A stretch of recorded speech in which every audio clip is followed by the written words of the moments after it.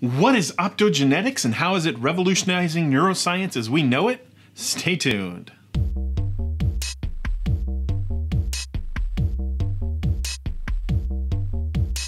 Hey everybody, today we're talking about how optogenetics works and how it has been an important tool for neuroscience. Special shout out to longtime subscriber Camille for the topic of today's video. If you've got something you want to hear about, leave a comment. Optogenetics is a technique in which neurons are modified so that they can be turned on and off by simply shining a light on them.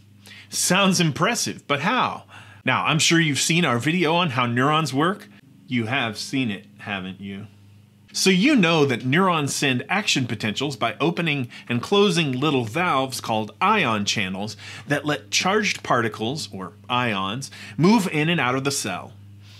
As ions move, they create a change in the electrical charge or potential of the cell.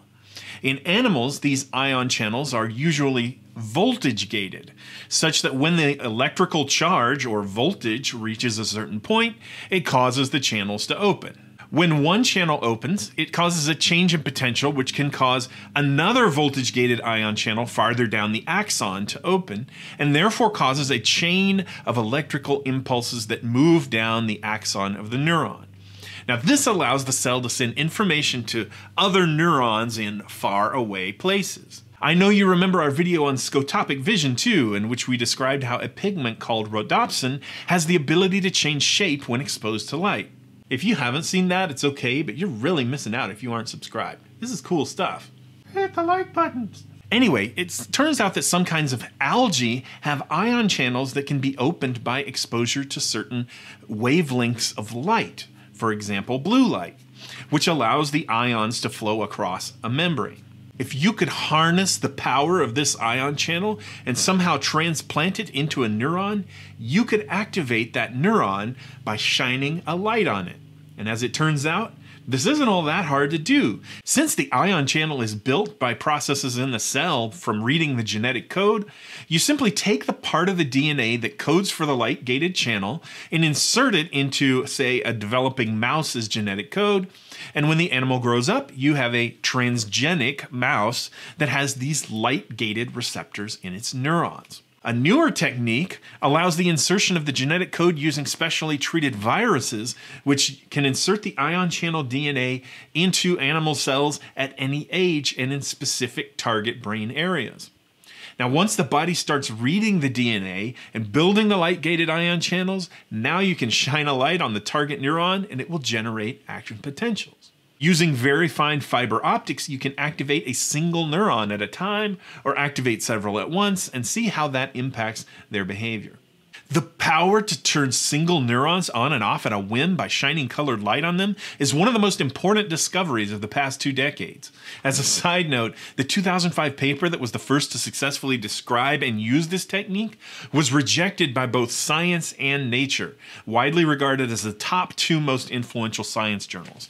It did get published in a great journal, and since then it has been cited 4,478 times, which just goes to show that Science and Nature aren't the be-all, end-all. Boy, they really screwed the pooch on that one. Since its original conception, optogenetics has been expanded to use many different colors of light, but also expanded to do things like silence neurons that otherwise would be active. They've been used in animal organisms like worms and flies, zebrafish, rats and mice, and even non-human primates to help us understand the function of neurons and how they work together to produce behavior. All of that basic neuroscience is fun, but how can we apply this to be useful, to people? Always with the applied stuff. Can't you see that this is amazing and interesting and has value even if it doesn't cure blindness or reduce seizures and epilepsy? Where's your curiosity and sense of wonder? Okay, fine. We don't know all the ways optogenetics might have applied uses. After all, it is a new technique, only being around for about the past 15, 16 years.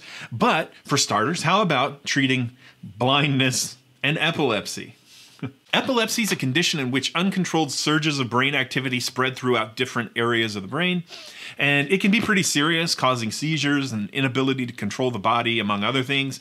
Some types of seizures can be treated with drugs, but others are drug resistant and can only be treated by surgically removing the brain areas where the seizures start. Now, you may have heard of the famous patient HM who was unable to form new short-term memories. Well, that's what happened to him. Part of his hippocampus and surrounding cortex were removed to prevent his frequent seizures, which were disrupting his life. But there was a cost. The surgery had dramatic consequences for his memory. Optogenetics may soon make surgeries like this obsolete. According to the most recent paper I could find on optogenetics and epilepsy, this is still in development as of 2020, but animal models have shown promise for using optogenetics to silence the problem neurons simply by pushing a button as soon as the seizure starts. Now, there are still some challenges to overcome before clinical trials are possible, but I won't be surprised if this is right around the corner. Okay, what about blindness? Just this past month, a new paper was published in which a man with a certain type of blindness called retinitis pigmentosa, or RP, was treated using optogenetic vision restoration. In RP, over time you lose your specialized rod and cone cells in the retina of your eye that you need in order to turn light into neural signals. Now, doctors were able to inject virus into the eye. This is a good virus because it's carrying the DNA for light-gated ion channels. Those light-gated ion channels became expressed in other cells in the retina that are unaffected by the disorder. Then he wore special goggles that turned the visual scene in front of him into colored light signals needed to activate the ion channels. While he was wearing the goggles, his vision was partially restored, such that he could find, count, and touch different objects that otherwise he wouldn't have been able to perceive. That's pretty cool stuff, and it's only the beginning. Optogenetics is a way of augmenting the function of a neuron, and now that we have the tool, we just need people to dream big about how it can be used.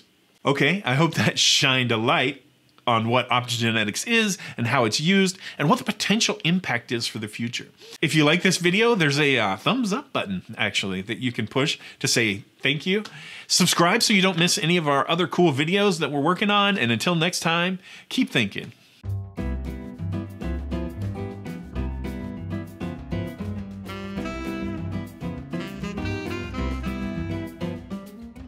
All right, we need ideas. Let's come up with some optogenetics ideas.